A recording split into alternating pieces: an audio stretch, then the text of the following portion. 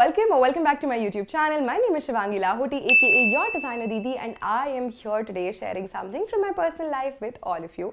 Now, you guys know I moved to Canada in September 2021. 2021, right? It's 2022 already, guys. Wow. Okay, anyway, I moved to Canada and I lived in Toronto for the first 40 days actually, that I was in the country.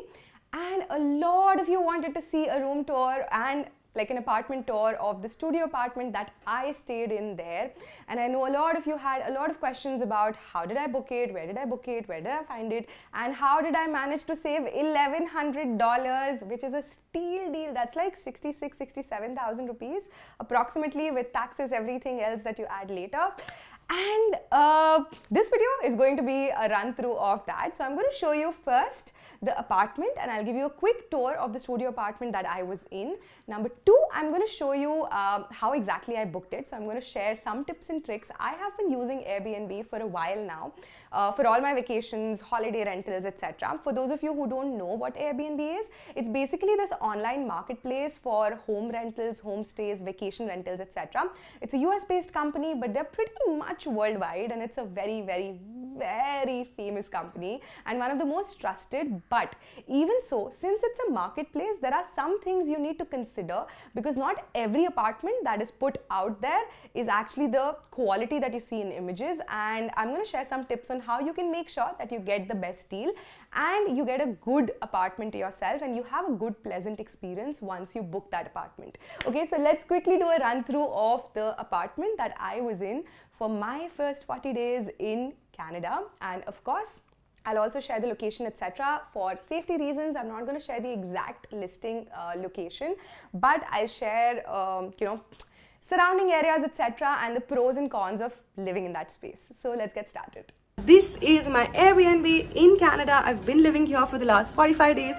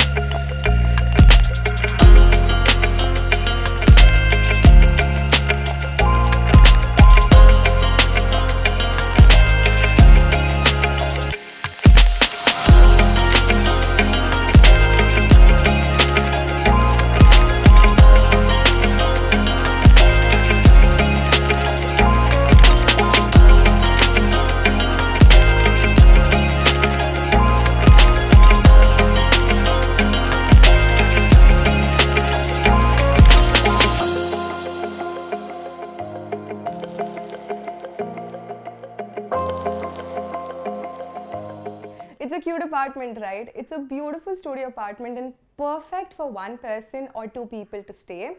And to be very honest, I did find a steal deal on it. Now, when you listen to the numbers, don't go all crazy on me and be like, oh my God, Shivangi, that's a huge amount of money. You got ripped off. Because I'll tell you how I still managed to save $1,100 by the end of it, which is a pretty good deal for downtown Toronto. So I lived in downtown Toronto for the first 40 days when I was in Canada, because I knew one thing for sure, that downtown area is usually the most expensive in any city. I've lived in downtown Dubai, also downtown Montreal, and downtown Vancouver again is super, super expensive. Not that I've lived there, but I've lived in New York as well. And that area again is super expensive because all the big malls are out there, all the big offices are out there. Everything is in your vicinity.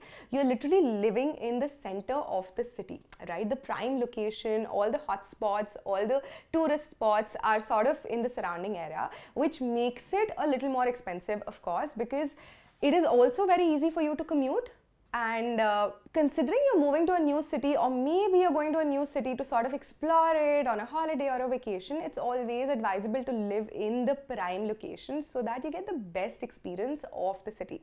Especially and exclusively if you're planning on moving into that city, don't stay in the suburbs, because you don't get the best sort of taste or best slice of that particular city. Of course, exploring is so much more easier by foot. Commuting is so much more easier. Again, since you're moving to a new place, you might not have, your licenses in place. You might not be able to drive around. Taxis and cabs are super, super expensive. So just, when you think about all of these costs and put them into consideration, you'd be spending easily like $200-300 tops on transportation if you're using like the local commute and no cabs.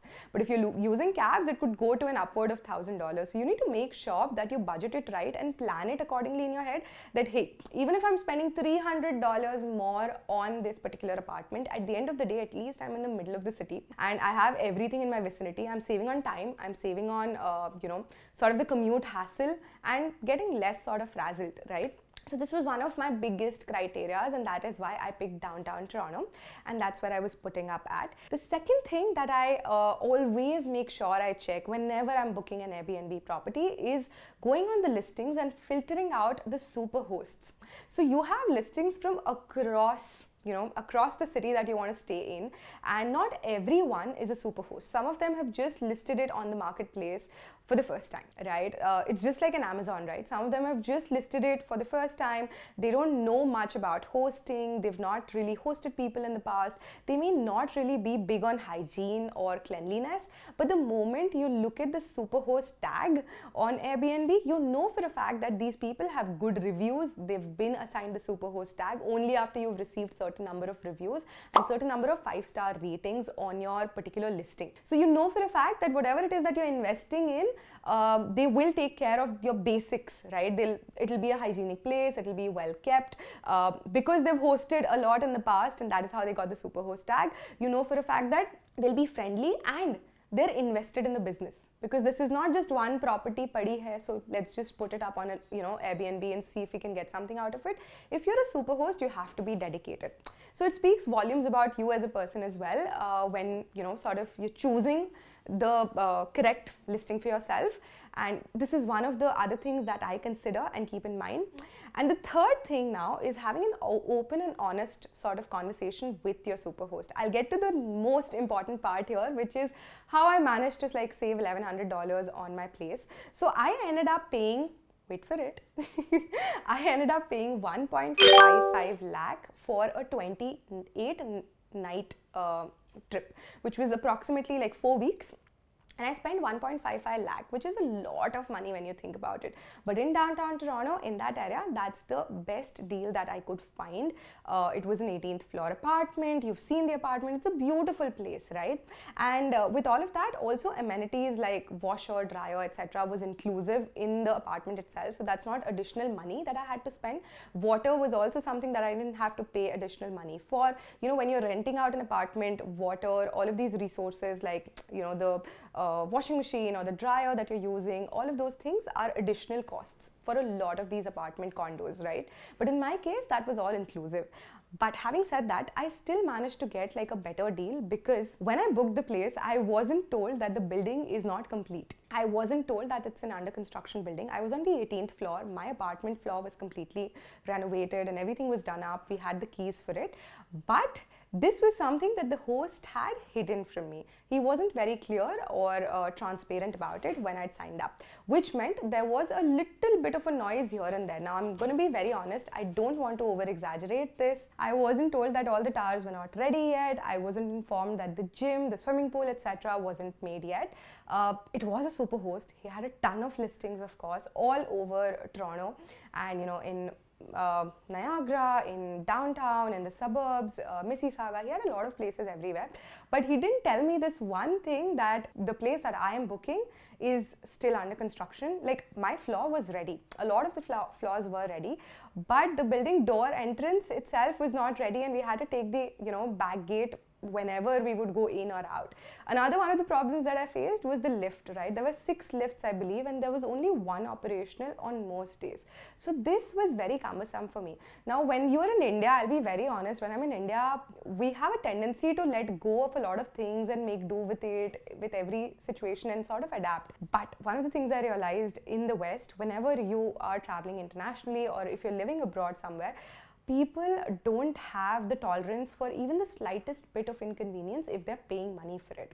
So I was very honest and open to my host, telling them that, hey, the building was under construction, you didn't tell me about it. Even if there is no noise, even if there's noise only once or twice in my 28 days, it's still a problem. And number 2 was, the lifts. Sometimes we'd have to wait for 15-20 minutes for lifts, and that was the worst. So I ended up sort of having this conversation with him and telling him that, hey, I am not really very happy and I feel sort of cheated. I have paid about 1.55 lakh rupees in Indian currency, which is $2,585, something around that, in Canadian dollars. So it's a huge chunk of money, right, for a studio apartment in downtown Toronto. So that's when I was like, I'm not really happy about this entire situation here. And the host immediately called me, and he was looking for a way to resolve this. And I told him that I can make do with all of these sort of days that I've already spent. Also, the washer broke one of the days, and that took like about a week or 10 days to be fixed. Again, not a big problem. I'd already washed my clothes a day prior. I had enough clothes for the next 10 days. Wasn't a big issue, but you have to voice it out, all those small little problems, and you have to have a very strong case for yourself as well on chats. So I did this all on Airbnb chats, and then when I had this conversation, the host asked me what my next plans were. So I told him that I've booked like another place and I'm moving out to Montreal after this, but that's 1st of November. So I was planning on maybe going into the suburbs and sort of exploring that area. That's when he sort of asked me if I would like to continue staying for the next 10 days, and he was very unhappy with the fact that the building wasn't ready. He was really excited about leasing it out, etc., and he just wanted to make up for it. So he said, like, why don't you sort of stay here for the next 10 days and don't pay us any rent, let it be on us. If you can make do with the sort of noise which is there slightly, and of course the lift issue which is there. And I was like, let me grab this opportunity, because when you do the math and you think about it, I was paying initially $95 per night, $90 to $95 per night living in that apartment. And the moment I got that apartment for 40 days, because that's the number of days that I stayed in total at the end of it, I ended up paying approximately $65, $63 to $65 per night, which was a straight $1,100 in total that I managed to save on that apartment. And all of this was because I voiced my concern. I was assertive, but I wasn't rude. And that's another thing I feel a lot of people have issues with. You don't know where to draw the boundaries, and you are straight up very rude and indignant and sort of like, blaming the other person. But when you have an honest conversation and put your point forward, telling them that, hey, this is a problem that I faced, can we do something about it?